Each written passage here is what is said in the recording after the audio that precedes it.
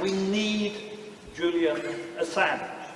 And one thing I want to say to you today is, it is not only that he is the victim of torture, it is not only that his life is at stake, it is not only we want to save him from a dreadful injustice, we also want to save him because the world needs Julian Assange as a symbol and fighter for liberty.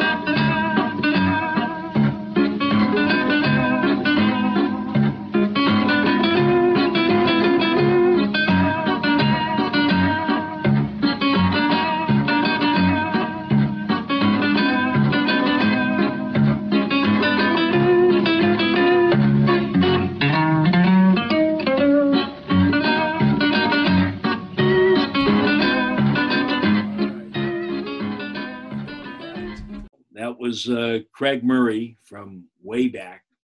And the reason why we played that, because we're going to talk about UC Global. And then, of course, it was who else but Anton Karas from The Third Man. And I always like to bring him up because he deserves it. Being an artist all of my life, I definitely like to give props to other artists, particularly artists better than me. I am Randy Credico. This is Randy Credico, Assange Countdown to Freedom. We have a very special show, which is a continuation of our May show interview with Max Blumenthal on his explosive expose on CIA spying on journalists and lawyers and others, including me, through this rogue outfit in Spain called UC Global. And so we're doing a follow-up on that today. We have some new information, and we're going to recapitulate the origins of the story. And we'll do that coming up right away, because we have a lot of shows coming up here as the Assange show trial continues at the so-called Old Bailey in London. So we'll be right back with Max Blumenthal, talk about new revelations. There's a man who leads a life of danger. To everyone he meets, he stays a stranger. With every move he makes, another chance he takes, odds are he won't live to see tomorrow. Secret agent man, secret agent man, they've given you a number and taken away your name.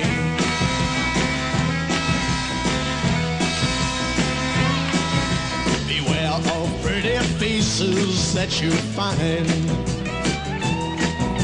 A pretty face can hide an evil mind. Oh, be careful what you say, or you give yourself away. Odds are you won't live to see tomorrow.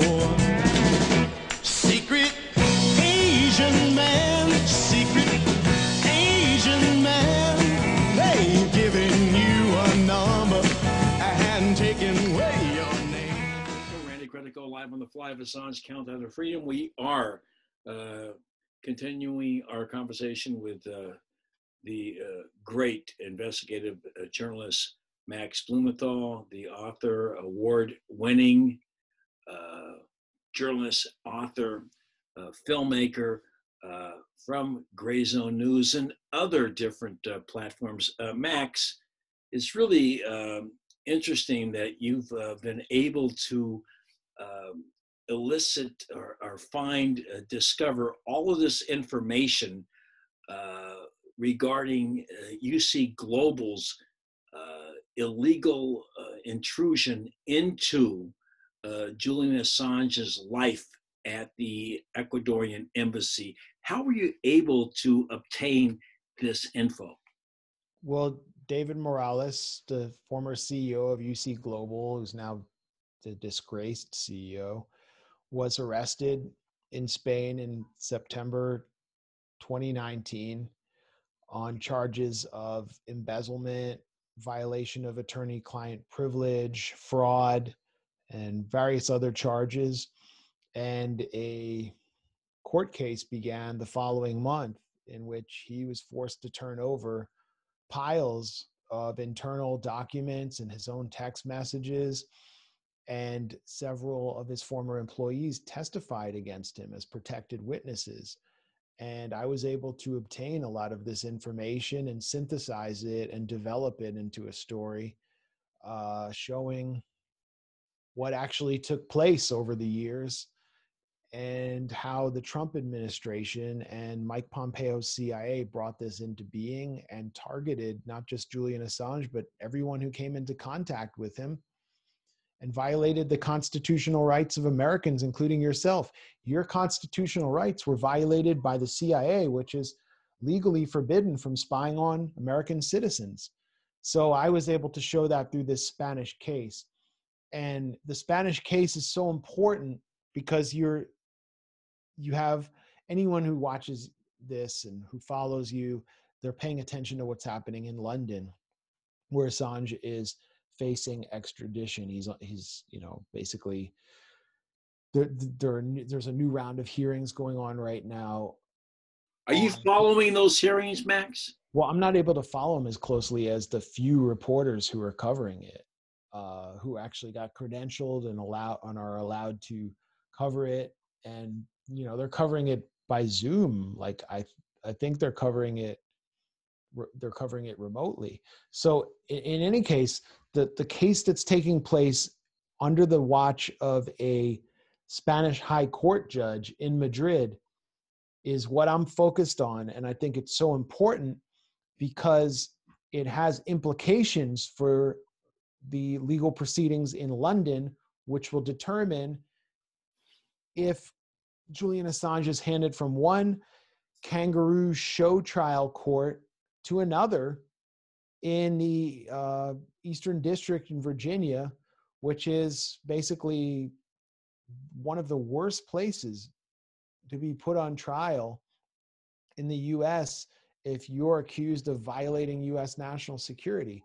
Why is it so important to focus on the Spanish case? Because it shows illegal spying, and it shows the U.S. government intruding into the private discussions of Julian Assange and his lawyers to discuss legal strategy, which means they were unable to even formulate a legal strategy without the prosecution listening. And if you consider what happened to Daniel Ellsberg when he revealed the Pentagon Papers and was put on trial, his prosecution was foiled because it was revealed that the Nixon administration attempted to break into his psychiatrist's office to steal materials and paint him in the media as a mentally ill person or a madman. What took place with Julian Assange, the level of intrusion, of malicious invasion of privacy and the violation of constitutional rights is so much more extreme than that it should completely invalidate his extradition. And that's why it's so important. And that's why I'm 100% focused on it right now. Well, I got to tell you something, Max. I mean, I knew about this. I was told about this way back in January, but I knew about UC Global and Stefano Mauricio last year. But your revelations back in May that you put out at the Gray Zone and also shared here at the Assange Countdown to Freedom were really amazing and shocking and chilling and ominous revelations that had heretofore had not been known. So where do we go from that point that you shared that to where we are right now in terms legally at this trial in London? Well, this should be introduced in the trial. I don't know what the defense team plans to do. They've done a really good job so far based on what I've seen. of knocking down every argument against Assange, for example, that he, exposed informants, U.S. government informants to harm and so on. They've done a really good job of bringing witnesses who have credentials, who have real authority on these issues to speak. Daniel Ellsberg himself testified. And what Ellsberg said was that I was always seen as this, dissident figure who was portrayed in an often negative light until Assange and Snowden appeared.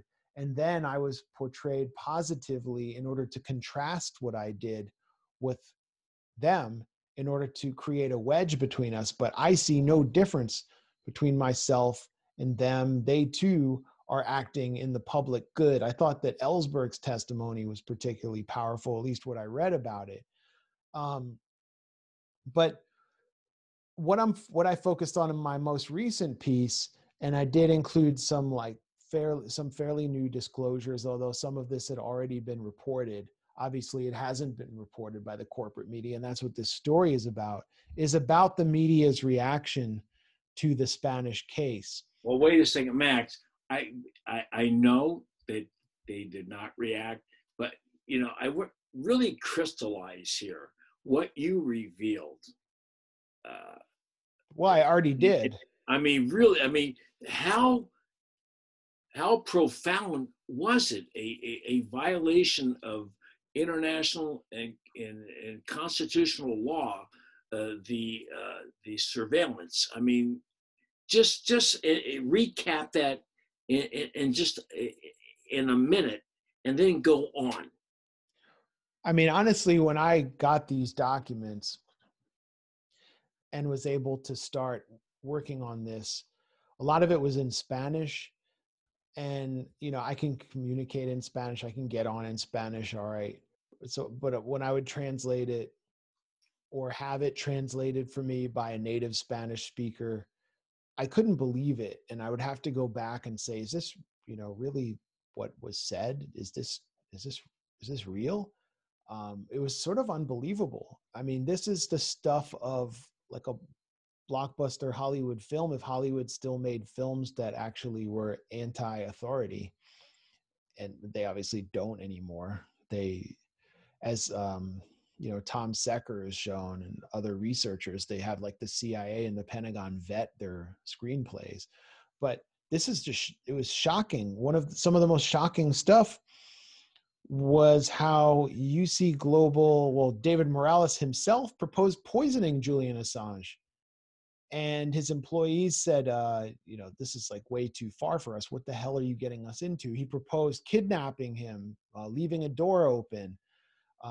They went after his partner, Stella Morris, and were hounding her, and they started stealing the diapers of her infant son because they believed the son was Julian Assange's son. They were correct. And they wanted to basically extract DNA from the diapers. They didn't realize you have to do it with saliva and not feces. So they were stealing the diapers of Julian Assange's son. I mean, this level of what you would call black operations it's demonstrated, it's proven, and it was being done so on behalf of the CIA. And you have the whole Western media and all the human rights groups freaking out about Alexei Navalny, this marginal Russian opposition figure, supposedly being poisoned by Novichok, even though he's now awake and is, in Germany, like just chilling. Yeah. It seems so suspect to me, this whole narrative. But it's proven that a CIA contractor wanted to do this to one of the world's most famous dissidents, a journalist, Julian Assange. And, I can go on and on. I mean, I've found that Morales and his team had proposed, or Morales had proposed, stealing documents from Baltasar Garzón, or targeting the lead lawyer on Julian Assange's legal team, Baltasar Garzón, he's a famous Spanish. Oh, I know him as a great man.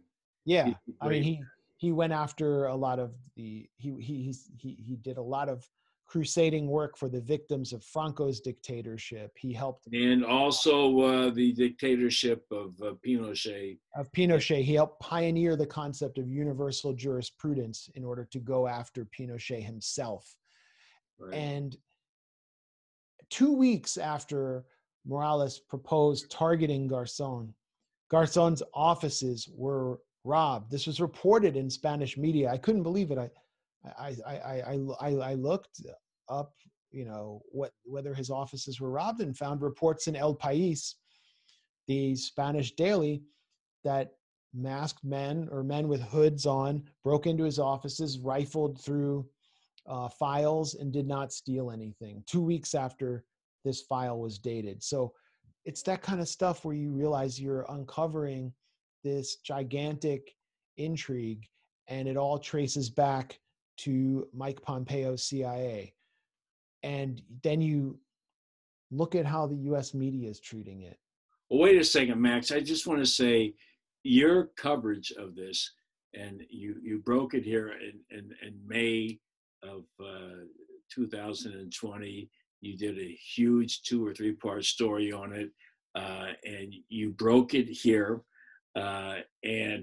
It's really amazing what you did and what the Gray Zone did then. So let's go then to now.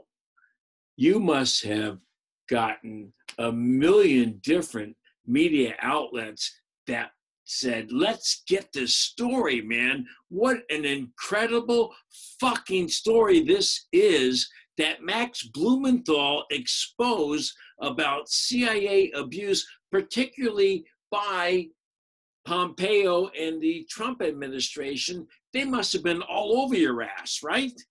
Right. I mean, yeah. I was on Anderson Cooper. Chris Hayes had me on. Ari Melber. We listened to hip hop and like freestyled about UC Global. What else happened? Maddow. It was hard to tell the difference between her and Chris Hayes because I was having so many interviews and they both are so similar. And this is a major fucking story, Max.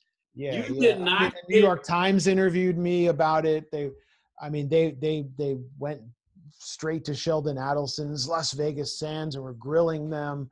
There were congressional hearings. Alexandria Ocasio-Cortez. You mean to tell me nobody went to you and said, "Can you please do our show"? You did. And that was about it. The World Socialist website reported on my findings. Let's see, who else? I'm sure you did Brian Decker's show. Yeah, loud and clear. It's alternative media entertained us. But why would they not want you? And who cares? Forget that's about your me. Latest story, man. That's your latest story, right? It's not about you, but the new revelations, which this is the really deal. originally wanted to talk to you about tonight, which is your new revelation about those who were not interested. I learned, and I just reported this, that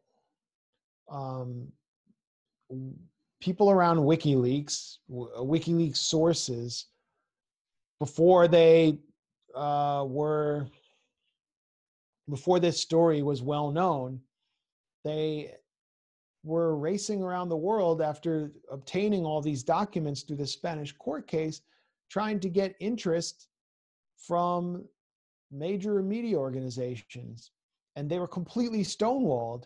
And a few correspondents, I learned, actually tried to justify what the US government did to Assange on national security grounds, which isn't really shocking if you consider that the Washington Post editorial board wrote in support of Assange's arrest and said, hopefully he can be extradited to the US so he can be turned into a into a cooperative witness who will provide us all of the information we need to know on Russia's attacks on our great democracy.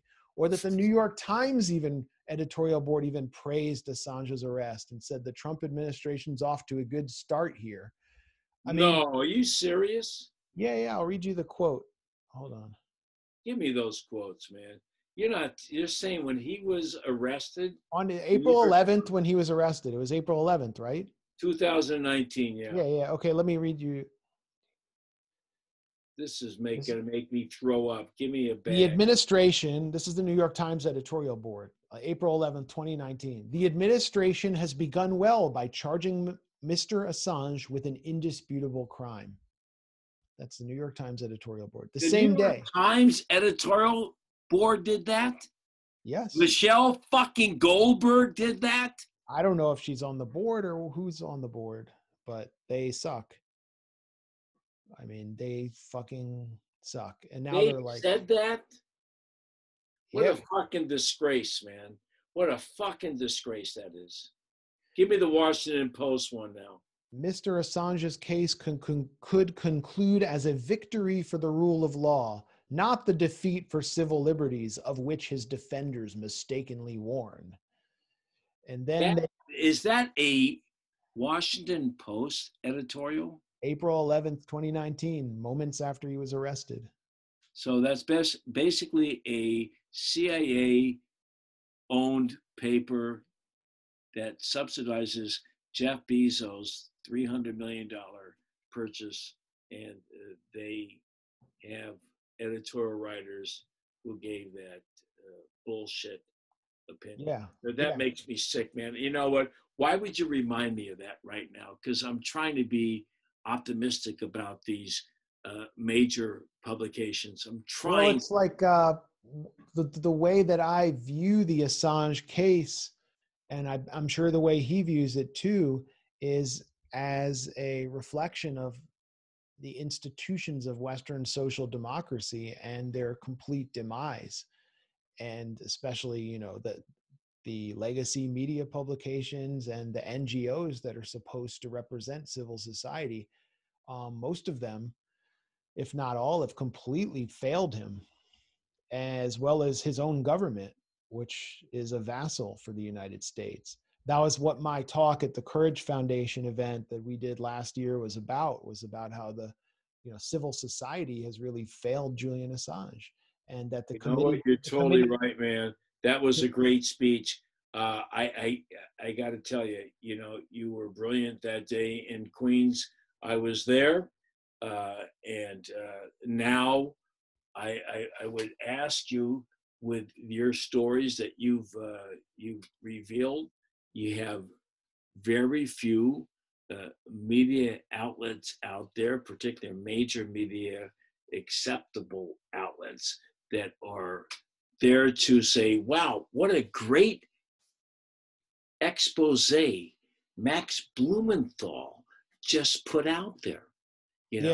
I went to every single person that I know in mainstream media and said, look what we have here. We have CIA spying, Sheldon Adelson, Mike Pompeo. I went to the New York Times. I spoke to Michelle Goldberg. I spoke to Natasha Bertrand. I don't want to say their names individually. I spoke to people at the New York Times. You just said their names. Well, I'm going to have those excised in editing. And, I spoke to my friends at MSNBC whose shows I've done. I said, look, I've got something here. This is the CIA. This is Mike Pompeo spying on innocent American journalists. I'm just a radio fucking host, and they're spying on me. And you know what? No one gave a fuck. Why didn't they give a fuck here and protect my rights and all of our rights? All of these so-called progressive journalists from these major media publications like the Times, like the Washington Post, like the MSNBC and CNN media outlets. Why didn't they come to my fucking support at this critical point? Seriously. I'm a That's little what upset about it, man, because they used me for 2 fucking years as a charm, as a monkey with a organ grinder in the Roger Stone Russiagate drama. Why didn't they come to my aid here and say, look, this is really bad that you have been totally fucked by the CIA in this investigation? Why didn't they? they're authoritarian Democrats, and all they care about is control, and they have no principles whatsoever. And I used to know some of them from the Bush era and thought they had principles. I thought they were against war, but it turned out they were just against Bush's Republican war. And now they've lined up with the CIA and the FBI just because they want to get Donald Trump out. And you presented them with a story that showed that Donald Trump's CIA was completely corrupt, carrying out illegal activities. But it turns out that they hate Julian Assange, who they blame for getting Donald Trump elected, more than Donald Trump's CIA. And then you have the fact that the Washington Post, through its corporate master Amazon, has a $600 million contract to host CIA's cloud server. They have a $10 billion contract with the Pentagon. They're hosting, there are so many intelligence contracts. They're building a new headquarters here in Northern Virginia, down the street from me, to be next door to Langley. We look forward to a successful relationship with the CIA, Amazon declared in a 2014 official statement. And when the Washington Post sent its top national security reporter, Ellen Nakashima, to the Ecuadorian embassy in December 2017, and they filed a request for her to go in with UC Global, which was guarding the embassy, the CIA contractor. Their company is listed not as the Washington Post, but as Amazon. Ellen Nakashima's company is listed on this form that I've obtained as Amazon, which is, it's just amazing. Wait a second, she works for Amazon, not the Washington Post. No, she works for the Washington Post, but the Washington Post reporter had her company listed as Amazon when they entered the embassy. Wait, so she went at the embassy and she said she worked for Amazon. But that's just the tip of the iceberg. She was spied on in the embassy, just like you were. The UC Global guard, I have his notes. It's embedded in my piece. He said that he tried to steal her voice recorder, but she remembered it at the door. And so he reluctantly handed it back to her. She didn't suspect he was trying to steal her shit. But she now knows that she was spied on. Like, it's just a fact. And she must be outraged, right? Yeah, she's so outraged that she hasn't said a word. And so many reporters who are spied on from the mainstream media haven't said a word. And we can only deduce that they haven't said a word and haven't raised hell about having their constitutional rights violated by the CIA, because the CIA is basically providing them with a feeding trough. It's like it's their feeding tube. Like, it's like what kept Terry Schiavo alive. That's like what keeps these corporate hacks alive. These are dead reporters. These are dead reporters, basically in bed, being fed, through an IV, corporate money. They're like from CIA money and corporate money. They're being fed, U.S. official. According to U.S. officials, Russia hacked into our electrical grid and turned off the heating system on grandma, and she froze to death, like the final scene of St. Elmo's fire. It's like, it's the most absurd. Are there others that have been spied on that have not come forward? Yes. From the mainstream media? Yes. Mac?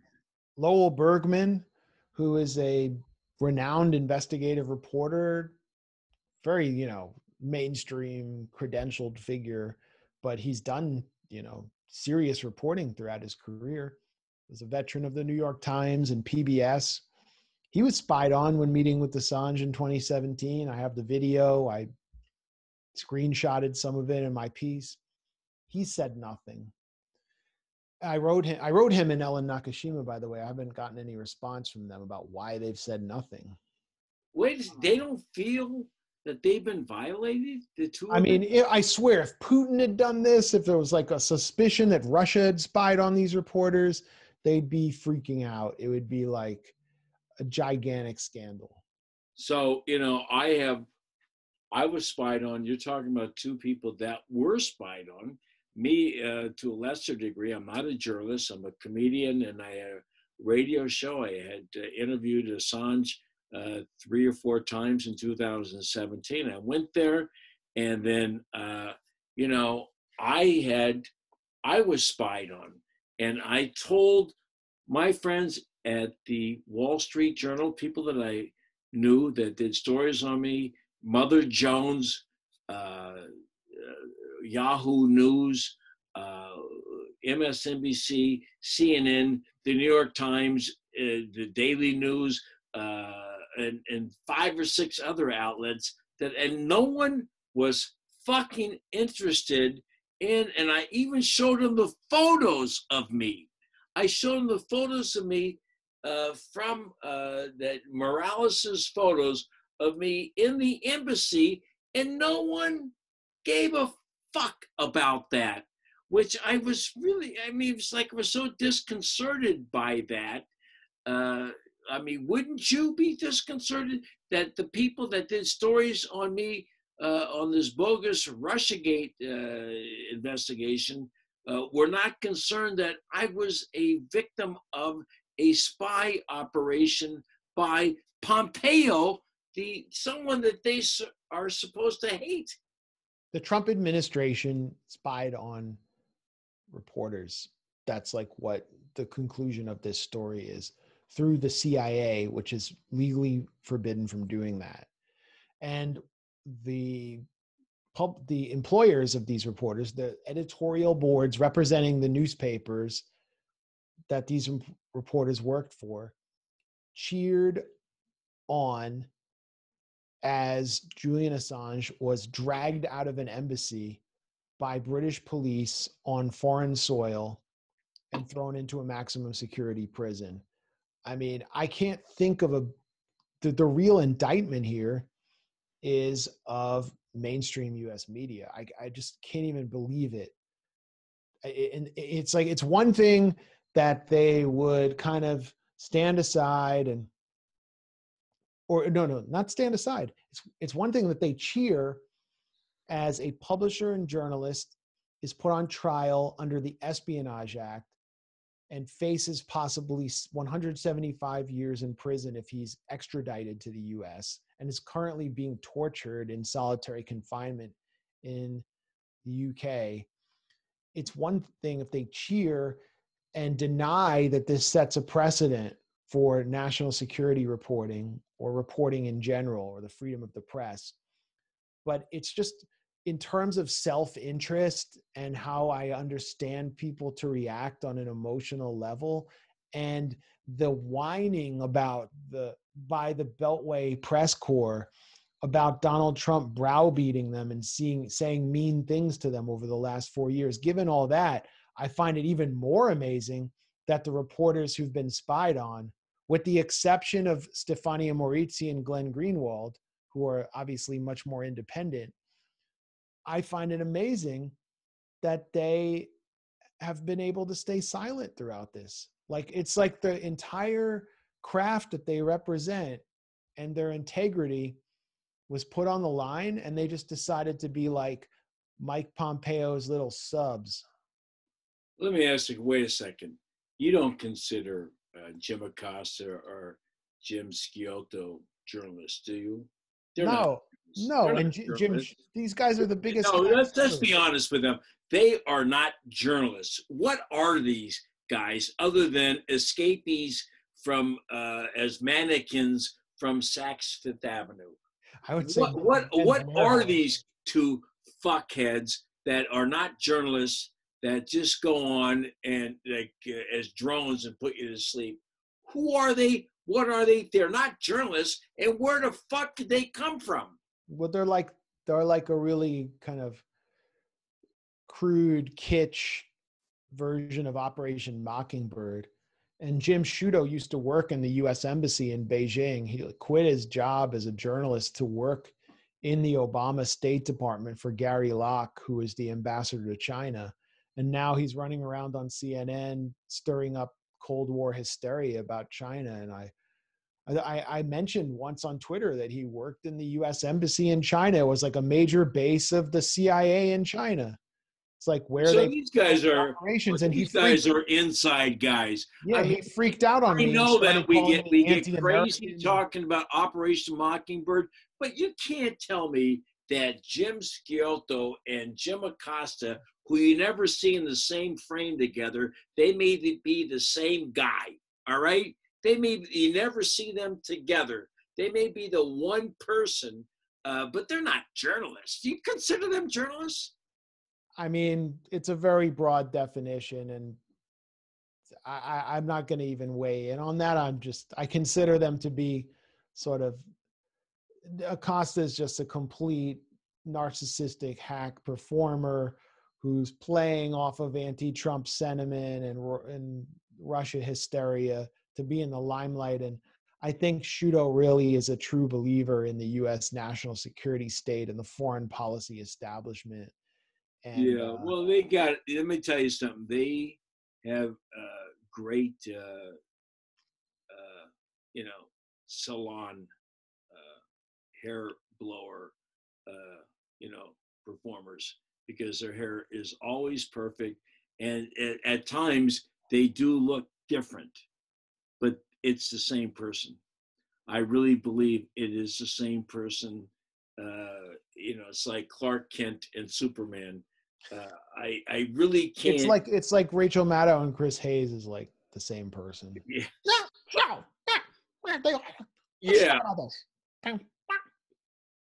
Listen, we've been talking to Max Blumenthal.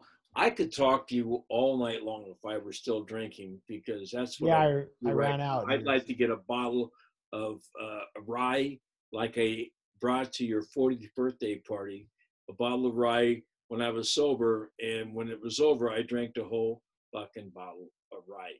But it's really amazing. You're on the story, Gray Zone News, thegrayzone.com. thegrayzone.com. But it's not just you. It's Ben Norton. It's my the very funny. He's also very funny. The gentleman I had on last night, who is with you, Aaron Mate. Aaron Mate, and he's then funny. Of course the very great Anya Parenpil, who's with you. Are there others besides the four of you with the Gray Zone? Well, we have a good crew. I mean, the main core. The main core. That's our main core. That's the four horsemen of the apocalypse, and then we got a good list of contributors, and we're always open to new contributors. The only thing I ask for is just real original gumshoe reporting. I don't like commentary. We don't want op-eds. We don't want any funny stuff. We just want reporting, and we just want to give it to people raw. That's what we try to do. We're just doing classic journalism, and we're doing what we thought journalism was, which is to actually challenge power instead of to be stenographers. And, if one of us was spied on by a CIA contractor, you'd be hearing about it. I just can't get myself in the mindset of someone who would allow that to take place. I just can't understand it. I would love to encounter them personally. I'd love to see the people. I mean, you mentioned some names of some reporters that you confronted with this story. I mean, you offered them this incredible story. I brought the pictures, man. I would love to meet them and say, what the hell's wrong with you? Why weren't you interested in this? The stuff you were reporting was complete garbage. You were like, these reporters are like running all around, like reporting on like Paul Manafort in Ukraine and stuff that like they thought was going to bring Trump down and never did anything, when they had like a Trump CIA was spying operation. on me. Yeah. Trump was spying on Stefani Maurizi. Trump was spying on the reporter from the New York Times and the Washington Post, and so was Pompeo. And so they should have been on that, and they weren't. They dropped the ball, and it's still not a story except for at Gray Zone. That's it. It's a story at Gray Zone and others who have picked it up. Well, that's our bag, man. That's really like, that's our bag, is like we pick up the slack for the garbage, vacuous, sold out, bought off stenographers of power that populate US media, including what passes for progressive US media, or these people who run around saying, I'm a socialist, I'm a Bernie socialist, and they don't do anything. So we just pick up the slack, and we found that there's a huge audience of people that are hungry for this kind of journalism. So we did it again, and I'm going to keep following this court case in Spain. I think it is one of the seminal legal episodes of our time, and it complements what's happening in London, which is the trial of the century. I totally agree. And you know what you have unearthed and what you have conveyed and unveiled, internationally, I think is a huge boon in this case in support of Julian Assange. If people want to give you stories, information, how do they do that? Those out there that are listening to this show that want to give the same way they did to WikiLeaks, which right now is handcuffed and can't get the kind of info they did before and put it out there. You're a perfect vehicle to do it. How do they do that, Max, without fear of being revealed? Well, we don't have like a WikiLeaks secure drop system. And I find it so phony when I see all these reporters on their Twitter bios with their secure key numbers and everything, and like, oh, they're really communicating with like top level whistleblowers. All the like Intercept reporters had that, and they wound up getting 3 sources arrested. So that's bullshit. We have a public email form, and if you email us, we've gotten a bunch of stories through our public email form, and when we do a story, we do it proper, and we haven't burned any sources like the Intercept has. Which, wait a second, the Intercept has burned sources? Yeah, I don't know if you heard of Reality Winner, Terry Albury. There might be a few others, but yeah, I know and they're like, they have all the top secret. Thomas Drake brings that up all the time. Yeah, and they have all the top secret technology and all this, and all the reporters are like, reach out to me at my secure pin drop, whatever bullshit there is. And like, give me a break, man. Signal is the CIA has a backdoor to Signal. That's something that WikiLeaks revealed in Vault 7. And beyond that, the U.S. Agency for Global Media, which is operates out of the State Department, put up the seed money to start Signal. So don't even think that you're safe. Just if you send an email to the Gray Zone, it's no different than communicating on Signal. That's really, I really appreciate the fact that you're honest about that. But those who want to just tip off a story that someone is interested in, that the major media is not, they could at least give it to you to investigate, right? Yeah, and I get all kinds of mail from our public email. I respond to it all. I read every email. So, I mean, I just like the correspondence with our readers, and they're really generally pretty smart people. I mean, some of them are like, need to be institutionalized, but for the most part, they're really smart people, and I learn a lot from them. All right, listen, we've been talking to Max Blumenthal. Max, Just to put a cap on this, this is Assange's Countdown to Freedom. Your thoughts, closing thoughts about the persecution of Julian Assange, how important it is to support him, and how negative the consequences would be if, in fact, he is extradited to the United States. Just give us your overview on that. Well, he will be put in supermax conditions and tortured, as so many prisoners have been, if he's kidnapped by the United States. It will be a kidnapping. He is currently a political prisoner. He will be officially a political prisoner of the United States.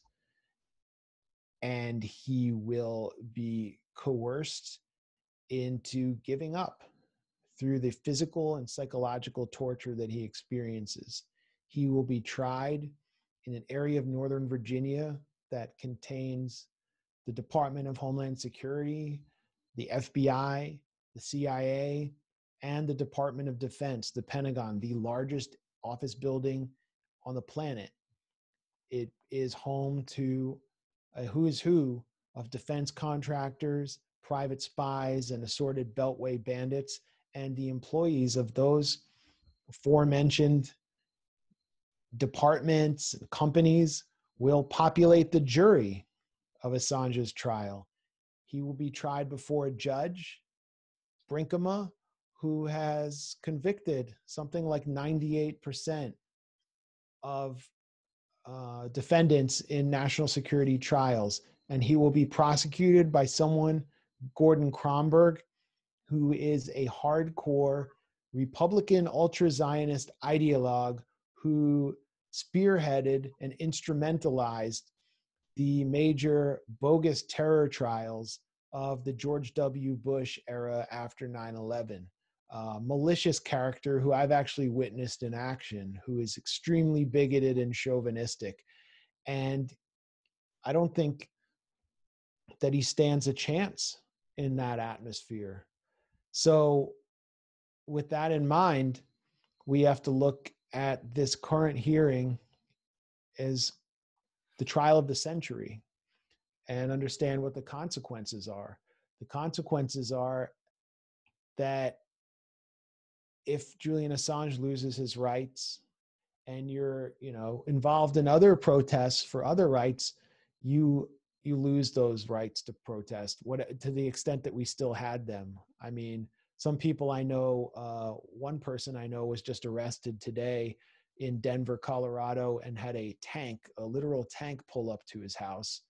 His name is Joel Northam, and he was leading a protest outside the Aurora, Colorado Police Department to demand that the police who killed a teen and joked about it while they were killing him be prosecuted.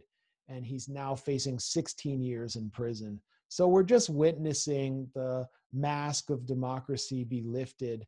And it's important to see these cases as touchstones that will define the kind of future the rest of us has and define our ability to dissent. So, I mean, I don't know how much more I can say than that.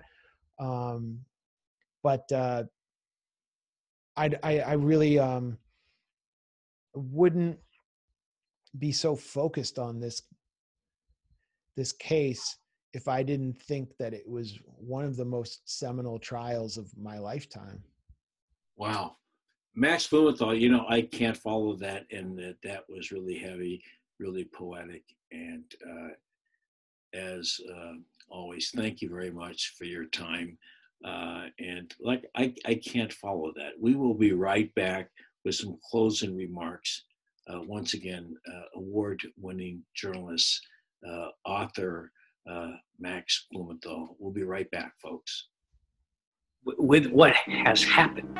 The last 2 centuries, African Americans gunned down by law enforcement, enslaved, put to work, convict leasing, put in jail with the drug war. But in the last week, it's really heated up, and it's got to stop. Southern trees bear a strange fruit, blood on the leaves and blood at the root, black bodies swinging in the southern breeze, strange fruit hanging from the poplar trees.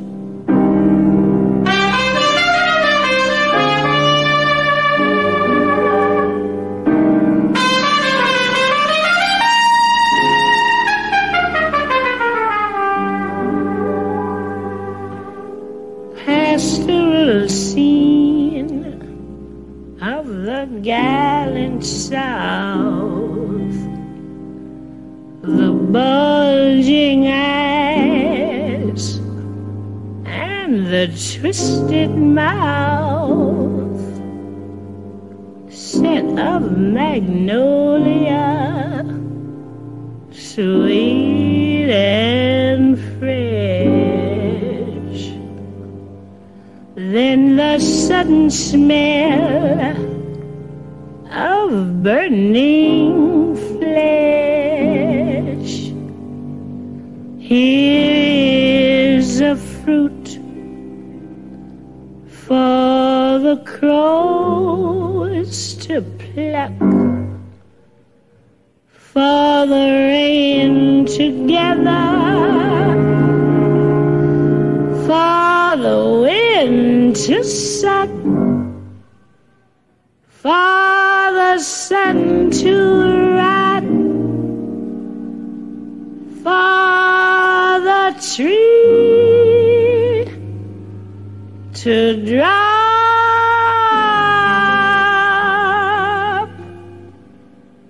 Here's a strange and bitter cry.